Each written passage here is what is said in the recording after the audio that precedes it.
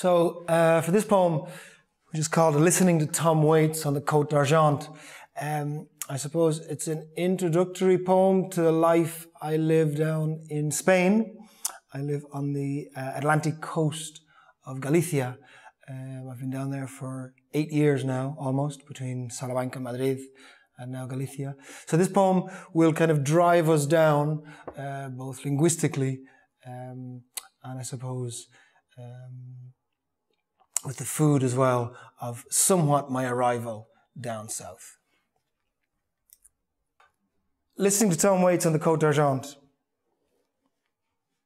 We're riding down the coast on a rejuvenated Vespa that I reimagine in hot chili red, when on the way into Biarritz it gives out. I should have said, by his grease monkey shuffle and the way his Vespertilian eyes peered from the dark, the mechanic wasn't to be trusted.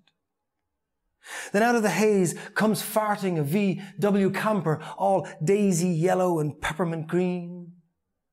A pair of Etonians at the wheel with room to maneuver. You see, they'd done the scene of the shuttered green towns along the Bay of Biscay and were easily convinced they were going our way.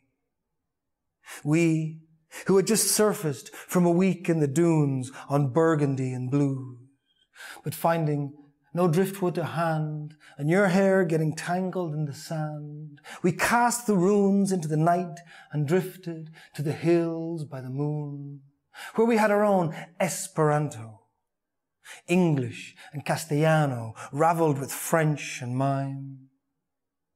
In the evenings, we passed a wheel of Comté from hand to hand, widening the wedge with the cook's knife, nicking and slicing until we fell asleep under the sedge roof. I'd seen this room and walked this floor and wanted more and more to sing Hallelujah. But as I closed the shutters, I caught the bloodstain and the sheep's head in the yard below. The crack in his skull pointing north, while behind me you sat sweeping the ashes from the grate and turned your head ever so slightly again to the south.